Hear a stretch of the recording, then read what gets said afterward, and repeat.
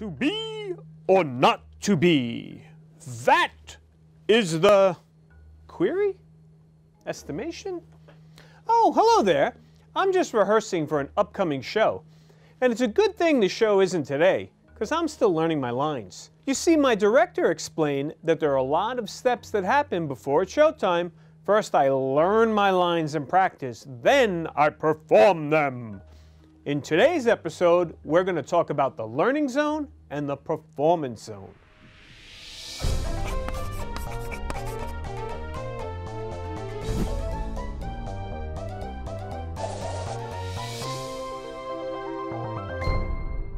Before the big show, there's a lot of learning to do.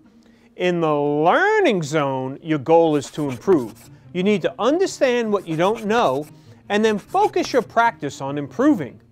This is where you're learning new things and experimenting. Making mistakes here is expected. No one gets everything right the first time. When you're in the learning zone, it's important to get feedback to make sure what you're practicing is correct. Then it's showtime. You step in the performance zone. This is where your practice pays off and we show what you know.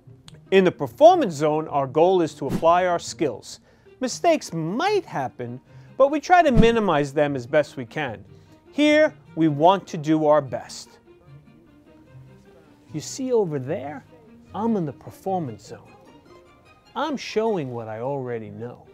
But there was a lot of work to do before that happened. Back here, I'm in the learning zone. I have to learn my lines, practice the scenes, to be or not to be? That is the question. And improve my skills. Me. And while I practiced, my director critiqued and gave me feedback. That feedback is key. To be? Yes. If we keep practicing without feedback, we may be learning the wrong things. A director, a teacher, or a mentor can help us focus on the specific skills we need to strengthen. This is called deliberate practice. Imagine if we were always being recorded. We have no opportunities to relax and try new things. And if you only do things you're already good at, you'll never learn anything new. The more time we spend in the learning zone, the more we'll improve. And the better we'll do in the performance zone. It's a lot like preparing for a school play. When the actors are up on stage, they aren't trying out this performance for the first time. They have rehearsed their parts and practiced together. Can you imagine how much time they spend in the learning zone before they perform? Well, why imagine? Let's go see. Right now, we're in the auditorium at the rehearsals for the high school play. Everybody's in the learning zone, laid back and making mistakes. Let's stop, look, and listen.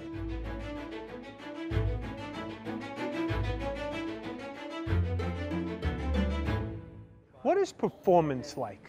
It's a rush, and it's something that it's like an out-of-body experience when I perform. Is the learning and rehearsal process fun? So much fun. It doesn't even feel like work for me. Literally, you just play around. It's pretty much like a playground. How long do you rehearse when you get a part to opening night? About 3 months, I'd say. I think that the character process actually starts before you get the role. I spend a couple hours looking at clips and reading the script and kind of getting a sense for what that character is like. That's right, Mr. Strogan. This is the committee. How do you make your vision come alive as the director? After I watch them perform it, I'll say, okay, here's where it's muddy and here's where it's clear. So I need you to be clearer here. How are we going to get that? When he tells us something, the scene always comes together like that. Oh, Vernon, you make me scream! You just make me scream! Then show me what's in it. Why is feedback important? There's one day, especially, a couple of my friends and I, we were practicing. They were all kind of giving me feedback. I was kind of like swinging my arms a little, and like I would stand kind of like this, and she stands like this. It seems you have made a very good impression on our new superintendent. So it sounds to me they were very specific in their feedback. Was that helpful? once you're actually doing the performance, it helps because you think about those little things while you're on stage, and it just becomes like part of like the routine. What's the worst thing that ever happened to you on stage? Well, when we did the Miracle Worker, I was wearing a long skirt. And in the last show, my skirt fell off. Do you recall when Katrine's skirt was falling off? I recall it very well. It was not a comfortable moment. Did she rehearse that? No, my gosh, no. It's less trouble for you to feel sorry for her than to teach her anything better. How did you deal with it? I just say, okay, this is what's happening. Just gotta deal with it. How do you attribute her ability to do that? Rehearsal, for sure. You wouldn't have the brain matter to give to what am I going to do about this if you're still thinking on the fly about what's happening in the scene. So she kept that skirt on and won, but that was strictly because she was prepared. I'll begin this minute. So what do you say after the first performance? Do what you've rehearsed, do what you know, don't invent something new tonight, and that's what the rehearsal process is for. We're in performance mode now. So in the end, you worked for 3 months to perform 3 nights. Was it worth it? If we had the show last week, we probably would not have been ready at all. There were sets missing and pieces of character development that were missing that I needed to work on and I still need to work on. So it's definitely like a long process, but I love it. It's so rewarding. The moment that you walk on stage and there's people watching you and you're here and you're giving them like some joy and some happiness, like it makes it all worthwhile. But this girl ain't fine. There's a lot of work putting on a show. First, you learn the part, you audition, and if you get the part, well, then you got to memorize all the lines. You have to understand your character. And then there's all the staging that goes on. And you have to interact with the other characters in the show. And then you practice and practice and practice. And the director gives you feedback and you practice some more. And you put your costume on and the lights come on and the director's shouting and the music goes on. And oh, wow, is that a lot of stuff? And after all of that, they're ready to go. It's time to enter the performance zone.